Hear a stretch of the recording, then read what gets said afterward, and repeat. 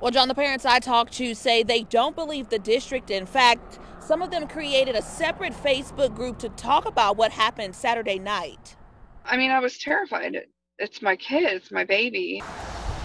Saturday night didn't go as planned for Rosalie and her daughter. She's 14. She shouldn't have to go to a dance and worry about something like this happening. Rosalie says when she picked up her daughter from Belton High School's homecoming dance, something was wrong. She got in the car and said, "Mom, someone spiked my Skittles."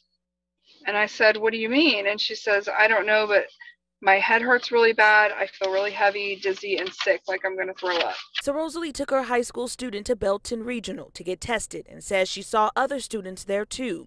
Doctors told Rosalie her daughter tested negative. One girl was vomiting and could not stand up.